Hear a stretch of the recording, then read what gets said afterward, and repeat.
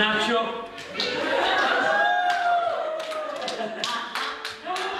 That's right.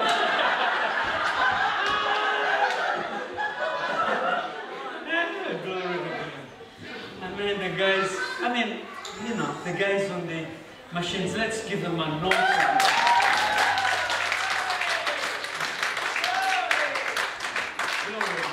Glory. They've just learned on the spot, on the job, and they've done an amazing work. Amen. Amen. Father, in the name of Jesus, we just want to thank you again for the joy of being in your house. We thank you for the gift of salvation. We thank you for the gift of life. We thank you for the gift of each and every one of us here. Each one of these, your people, is a gift to your house, a gift to the body of Christ. Holy Spirit, we say welcome. Bring illumination of God's word to the transformation and the healing of our lives. For we ask in Jesus' name. Amen. Amen. Amen. Well, as Jackie has said, we come from Uganda. That's where we're serving. And Uganda is located in Africa, of course, and sits on the equator. It's halfway between Cairo in Egypt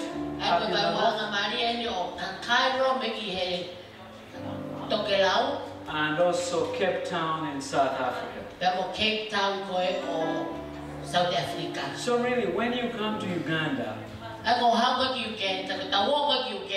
it's like you've come to the heart of Africa. It is it's smaller than New Zealand in land size.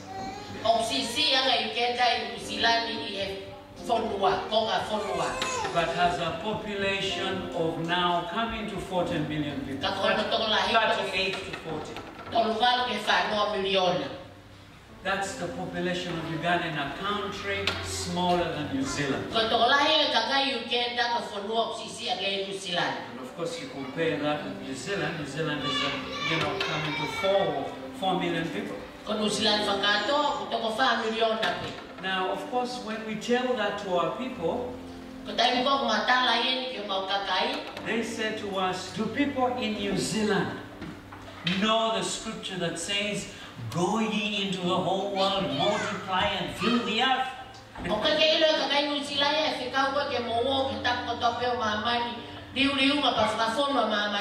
So then we say, yes, of course they do. But how do they interpret that scripture?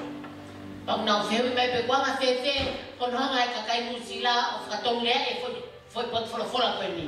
I remember one time Jackie saying to them, now since you people in Uganda are very good at that scripture,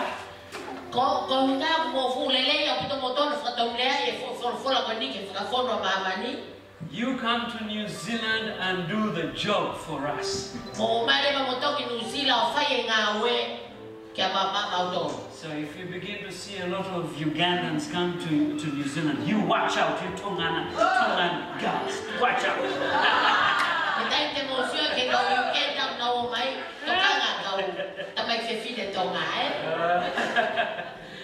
Glory to God. Well, now I'd like to go into God's word and share with you the message that the Lord has put on my heart. It says the power of one thing. The power of one thing. Did you know that God doesn't need too many things to change your life? It may just take only one word One word from the Lord that would change your life forever.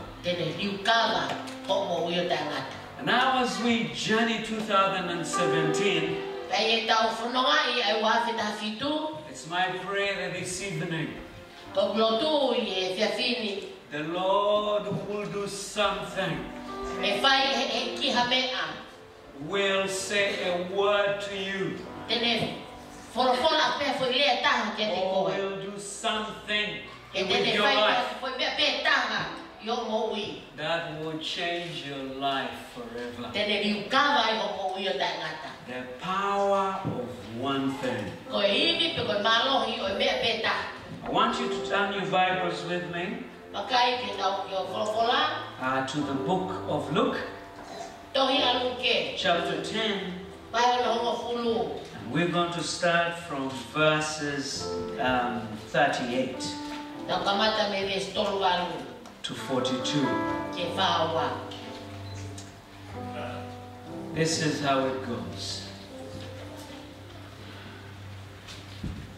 As Jesus and his disciples were on their way, he came to the village where a woman named Martha opened her home to him.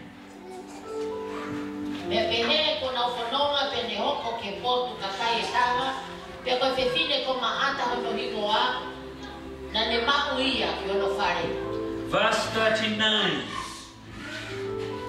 Verse 39 said, she had a sister called Mary, who sat at the Lord's feet, listening to what he said.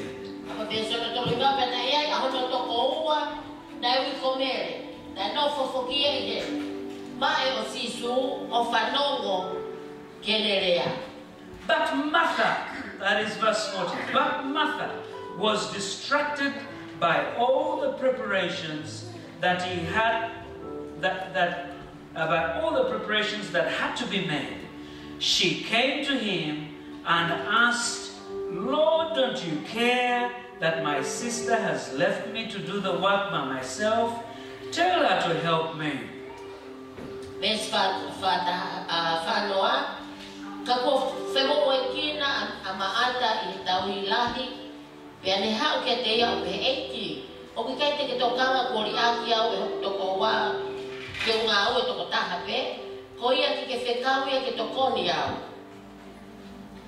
Verses 41 says, Martha, Martha, the Lord answered, you are worried and upset about many things.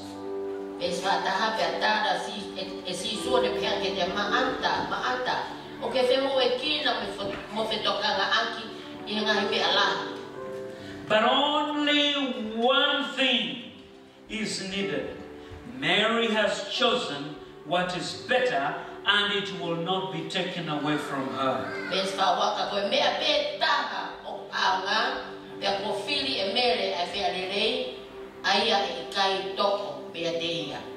Oh my goodness. I want us to see if we can learn something from these two women.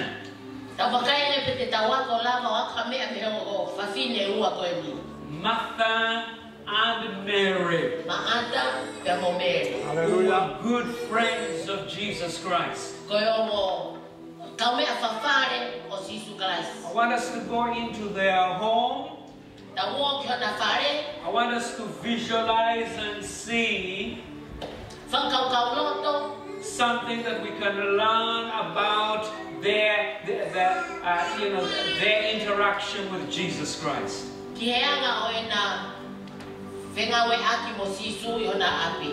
Now, as I've ended my reading, Jesus says to Martha, Martha, Martha, you're worried and troubled about many things. But really one thing is needed. Hallelujah. One thing is necessary. And your sister Mary has chosen it. And Jesus said, and it will never be taken from her. Now, I think for us, in order to appreciate these words, in order to appreciate the power of these words,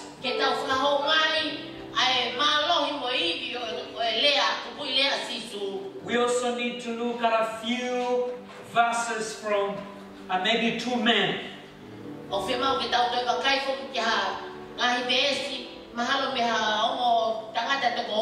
that talk about one thing. The first person I would like us to look at is King David in the book of Psalms 27 verse 4. He says, I ask of the Lord, this is what I seek. Yes, I ask of the Lord, and this is what I seek. Psalms 27 verse 4. One thing have I desired and will I seek after. He says that I may dwell in the house of the Lord all the days of my life, to gaze upon the beauty of the Lord and seek Him in His temple.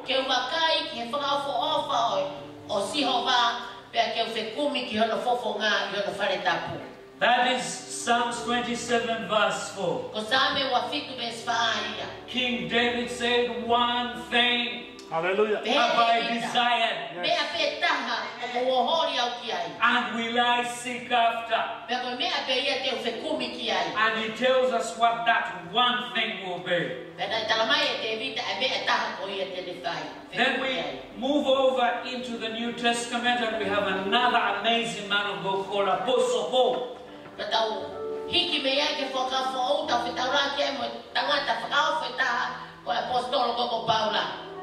Chapter 3 verse 13. Chapter 3 of Philippians. Chapter 3 verse 13. It says, brethren, I do not consider myself to have apprehended it. But it says, one thing I do. Yes. One thing is forgetting what is behind. It's like one thing I do, forgetting all my failures, success 2016, forgetting past, forgetting everything in the past.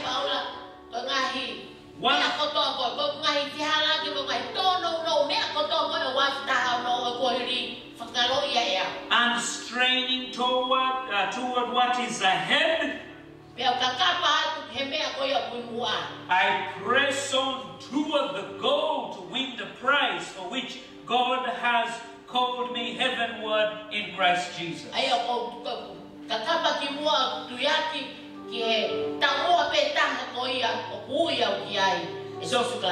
So in other words, Paul is saying, if I was to summarize my life to do one thing,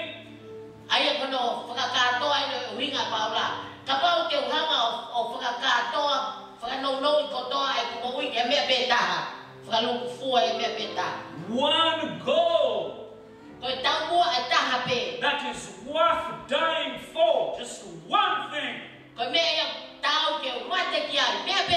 is to forget everything in the past and keep pursuing Jesus Christ. Hallelujah. Amen. So if you were to summarize your life,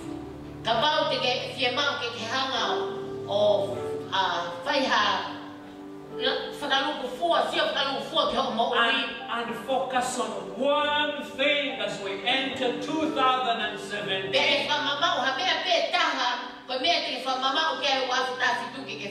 what would it be? So as we go back into our text, let us see what we can learn from these two women. The power of one thing. This doesn't mean that we're not going to do other things. We're going to do other things as well because we're still here in this body, in this world.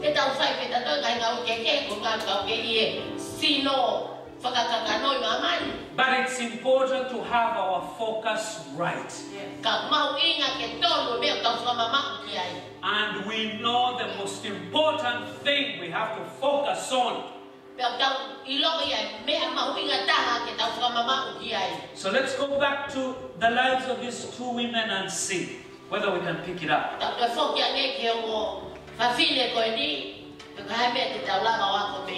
Now we're told in verse 38 of Luke chapter 10 that as Jesus and his disciples were on their way, he came to a village where a woman named Martha opened her home to him.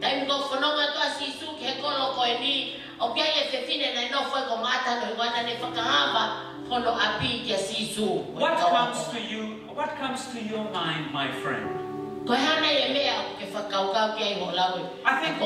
I think what comes to my mind,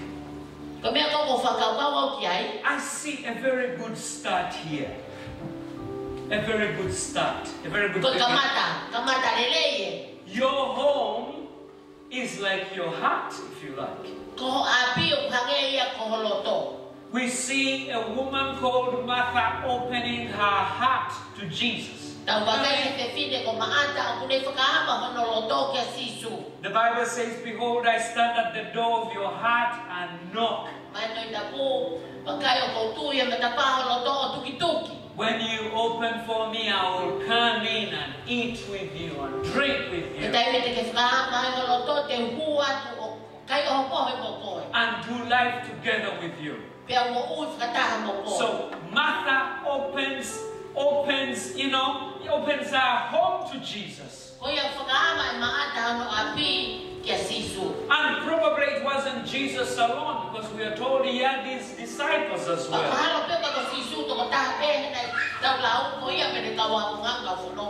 She opened her home, so that's a very good beginning, a very good start. But I want you to notice now how the story is unfolding. Martha has welcomed Jesus to come into the home.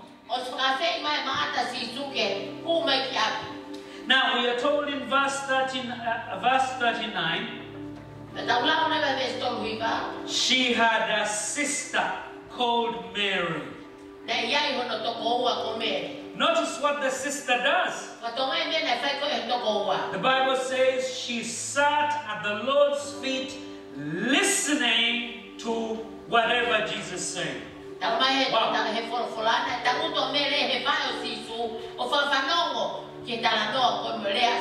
I want you to notice something here. The first sister opens the home, the door, for Jesus to come in. But the second sister, we are told she went.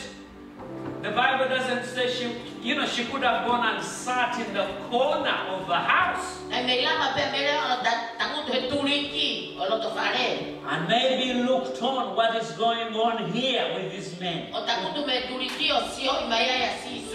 No. This is what Mary does. She goes right to the feet of Jesus Christ. You know, she could have gone at the feet of any other man or any other disciple. But she knew what she wanted, I tell you. She just went to the feet of Jesus and sat at the feet of Jesus. And the Bible says that not only did she sit at the feet of Jesus, she was listening to every word that Jesus said.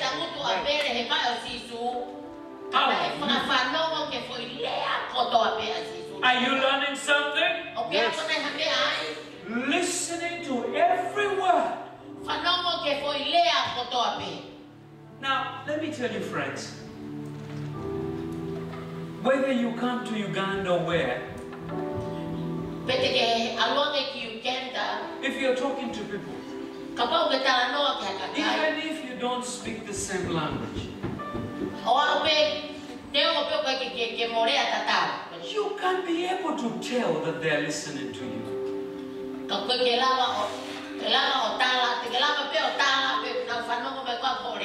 You can be able to tell that they're listening to you with undivided attention.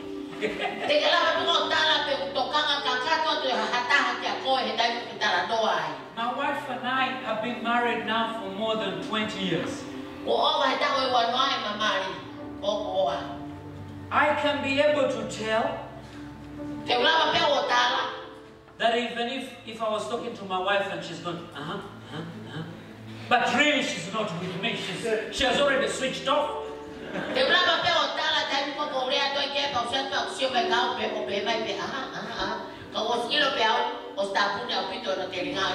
You can be able to tell. So Jesus was able to tell. This woman was seated at his feet. And then she was soaking in every word Jesus was saying.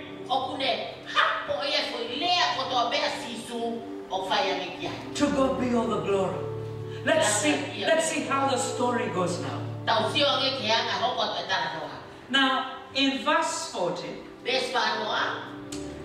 but Martha was distracted by all the preparations that had to be made.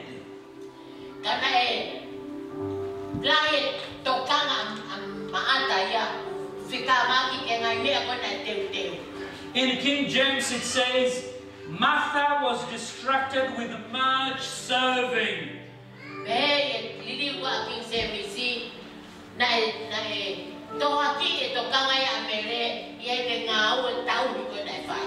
Now, is serving bad?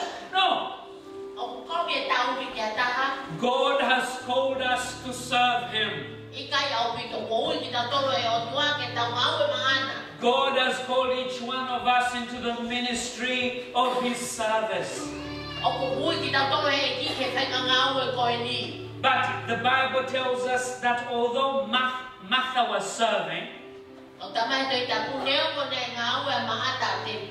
but she was distracted, she was worried, she was freaking out, she was just distracted, and Jesus says, by so many things.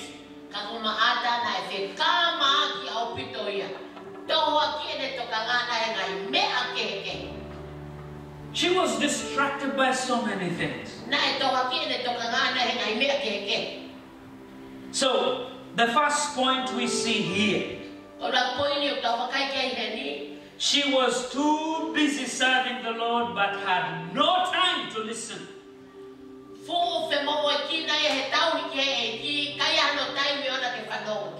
Is it possible that you can be serving the Lord but really not listening to the Lord? Yes.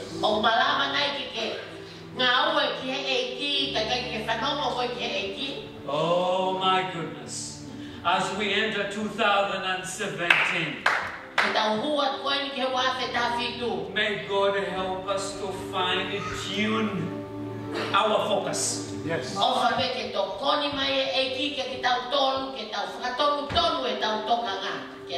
Yes, it's good to serve the Lord. But look at what Jesus prefers.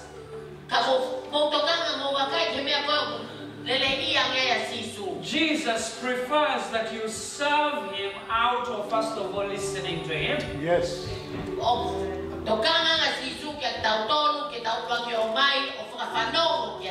The Bible says to obey is better than sacrifice.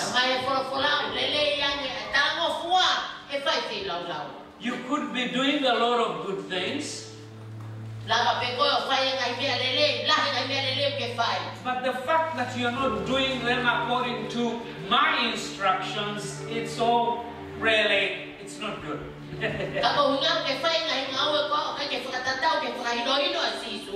So, in verse 40 again, we see, this is what happens. What comes out of being distracted by a whole lot of things. We see Martha coming. We see Martha losing it. If we were to put it in the language of today, losing it. She listen to what she says. She came to him and said, Lord, don't you care? What? Don't you care that my sister has left me to do the work by myself?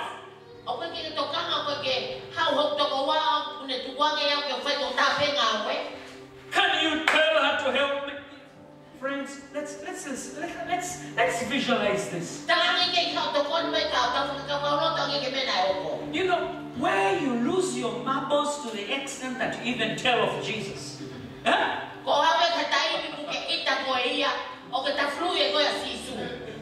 Don't you care? Now, honestly, if Martha, like a whole lot of African women would do, if she wants to say something to you, she will do all kinds of tricks.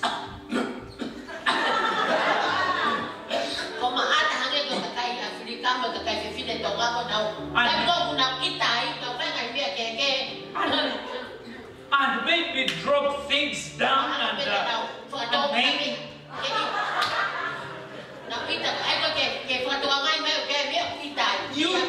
You don't want to lose face in front of the visitor, do you?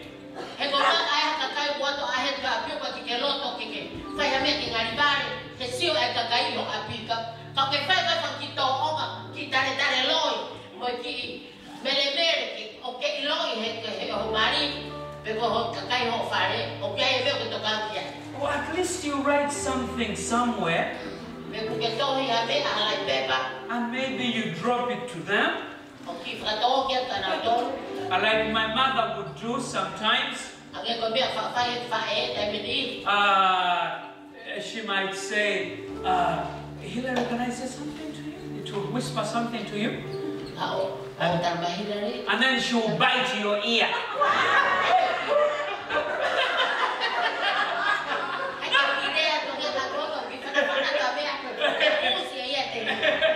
Then you know, we see Mary or Martha, really, Martha, you're losing it.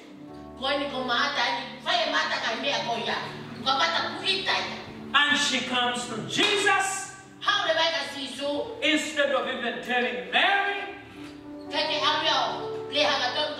And she goes to Jesus and said, Jesus, don't you care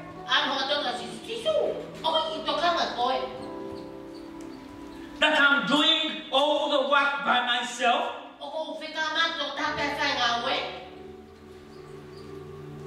What is going on here?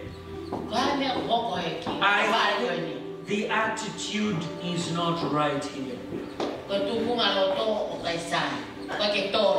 It's Joyce Meyer who says, your attitude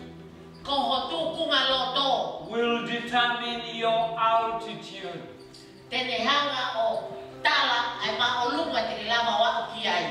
Your attitude will determine how high, how far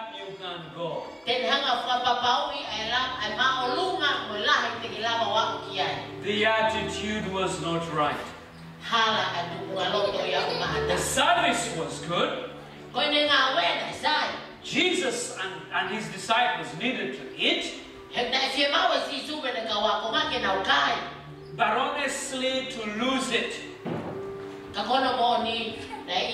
And you end telling of Jesus. And you even accuse him that he doesn't care.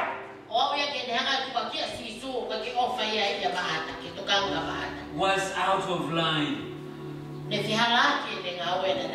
I remember some few years ago, I think it might have been in mid-90s. New Zealand was losing at every rugby game.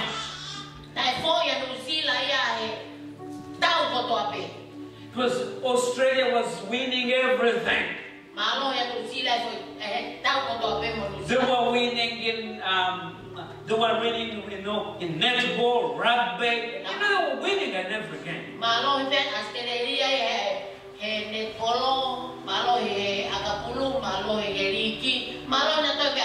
Then I remember one time going to bed. And this is what I said to God.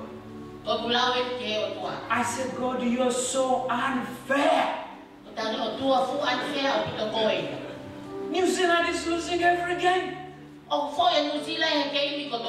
And as I was going to bed, I had the Lord rebuke me.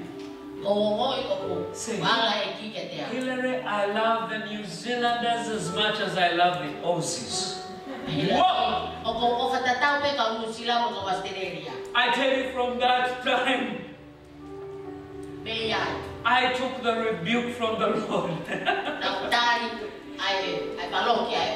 I love the Aussies. I love all people. I love all people. I don't have favorites. I love all people. So I was like Martha here, you know. Don't you care? Surely the Lord cares more than anyone Yes. could ever think.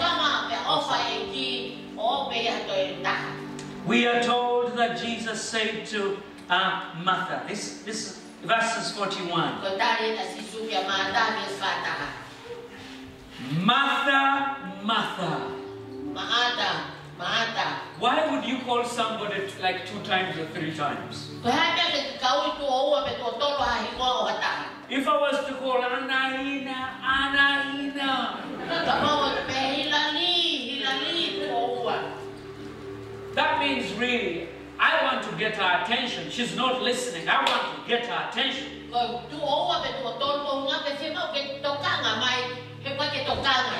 Martha, Martha. You are worried and upset about many things.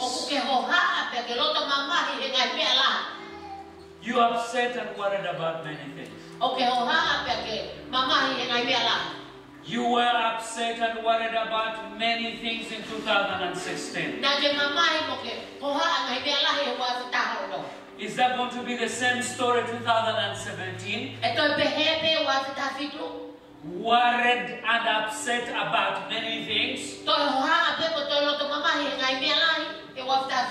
Do you know the Bible says none of us can add 1 day to his life by worry.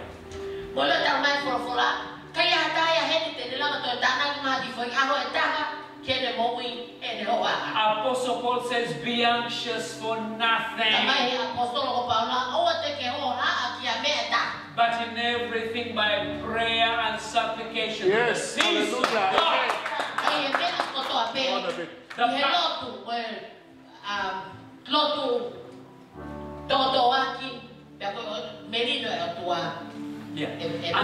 And the peace of God that passes all man's understanding will guard your heart.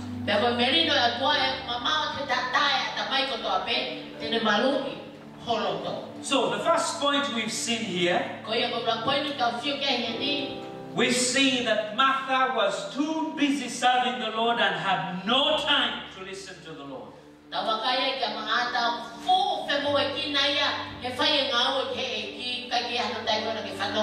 The second point we see here, she was worried about too many things. And because of that, she started blaming other people, even blaming Jesus. Now somebody might say, oh, the woman was under pressure.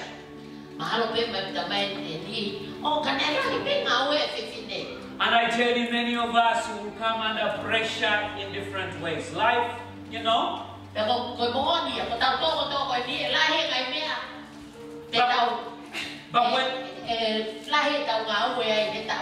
But when the motivation is pressure and and it takes over,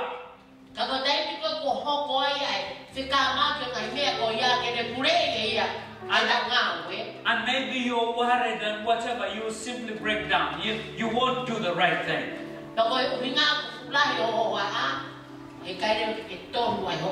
But if your motivation continue to be love,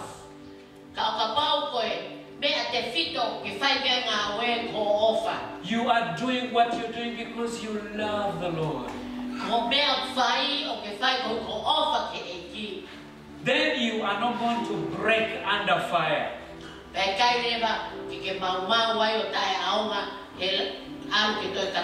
You are going to remain patient under fire. You remain patient under fire.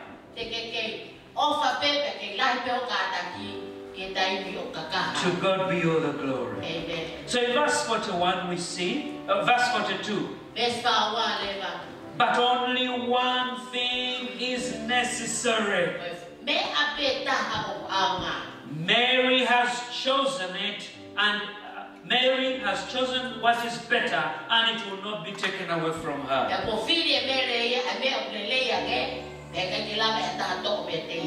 Jesus said one thing that will never be taken away from you.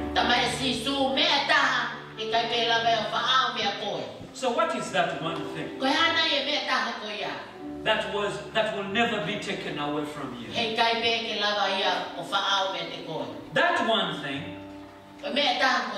is where you and I learn to focus on Jesus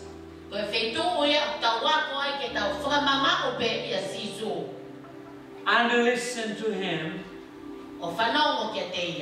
more than you focus on your circumstances.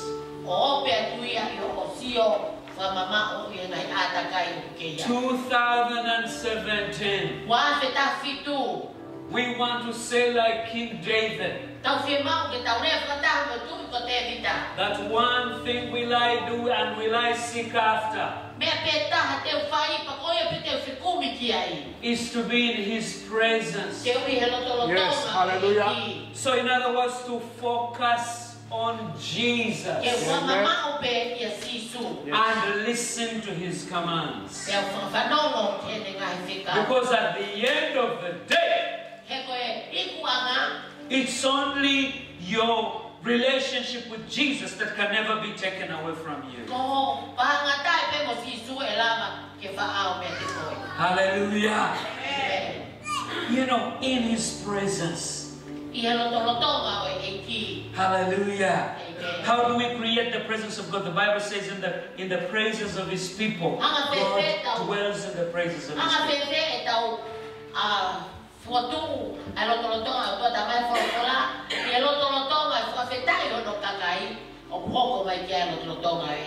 King David also talks about to behold the beauty of the Lord.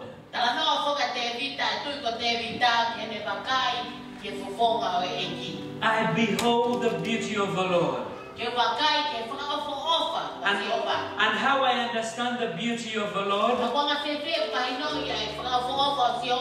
Look, it's by really meditating on His word. Thinking and reflecting what His word means to me, how it applies to me.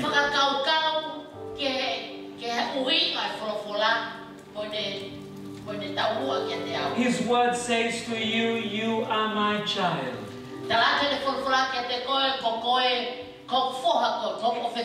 His word says to you, you are special. Yes. His word says to you, I've called you to be a head and not a tail. I have called you to be above, not beneath. I have a good plan for you. Notice it says a plan not to harm you. Even when sometimes it looks tough, but a plan really to give you a good future and a hope.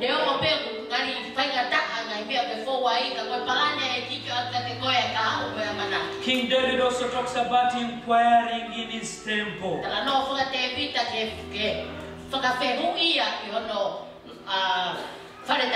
Really, that is, meditating on his word with undivided attention.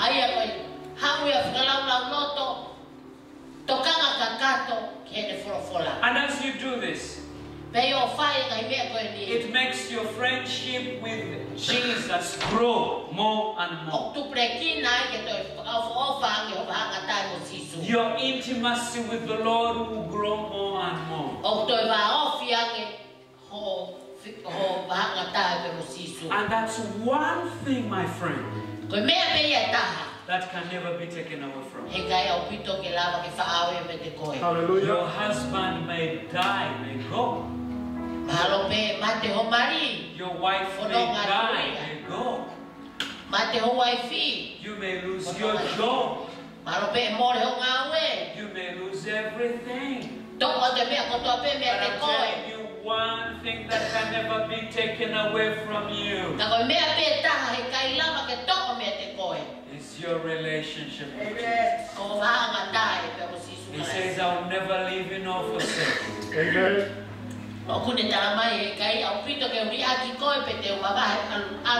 Even unto the end of the age. Yes, hallelujah. Are we together? May God bless you so much. Thank you so much for giving me your hearing. I'll hand over to my sister. Amen.